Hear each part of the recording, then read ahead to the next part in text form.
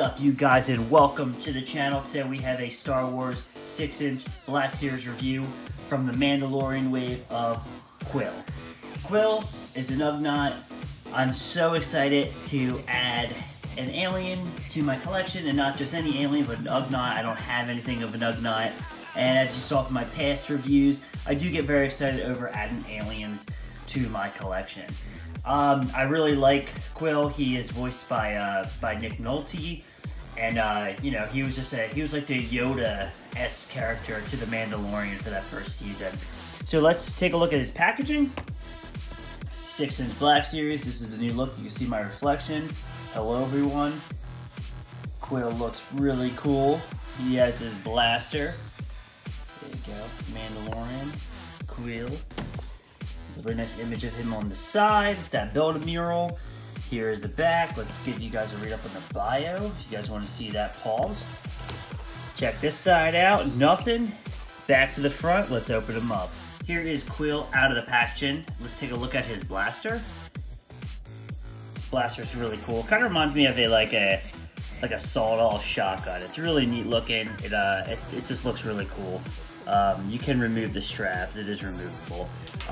We'll take a closer look at the face. And it's really, what I always liked about Kuiil is that the fact that they were able to literally make him, even though he's an Ugnaught, it still looks like, you know, it has the features of Nick Nolte, which I think is kind of cool. It's just a really cool touch. Oh no, I just think this is such a awesome looking figure. Really, really cool.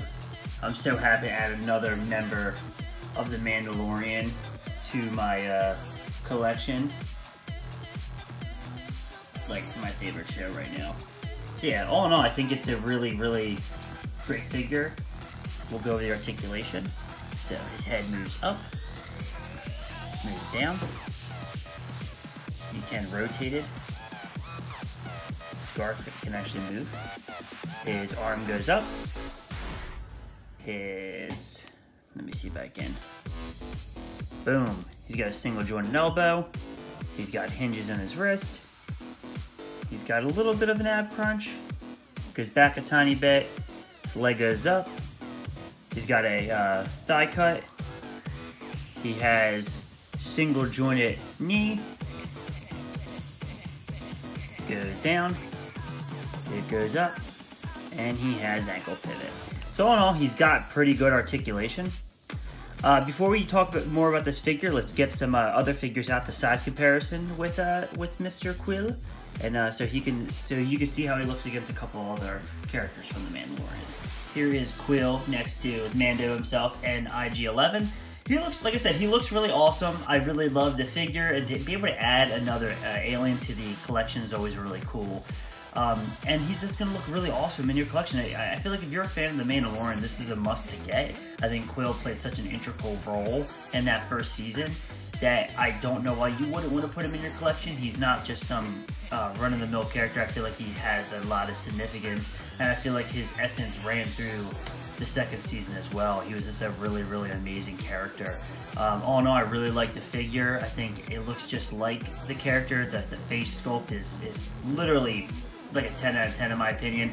You know, when you got like, yeah, I feel like the only figure that has like some flaws of this collection so far with all the Mando figures would probably actually be Moff Gideon. His face sculpt is a little off, but his face sculpt is like dead on. And I think maybe it's because like, you know, from what I've seen with other reviews, like it seems like Hasbro really nails the alien characters.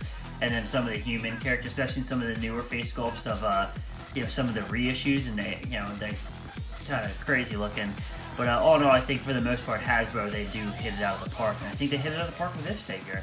So I hope you guys liked this video. If you guys could, please leave a comment, like it, and please subscribe to my channel. I hope you guys have a great day, and keep a close eye on my channel for more reviews.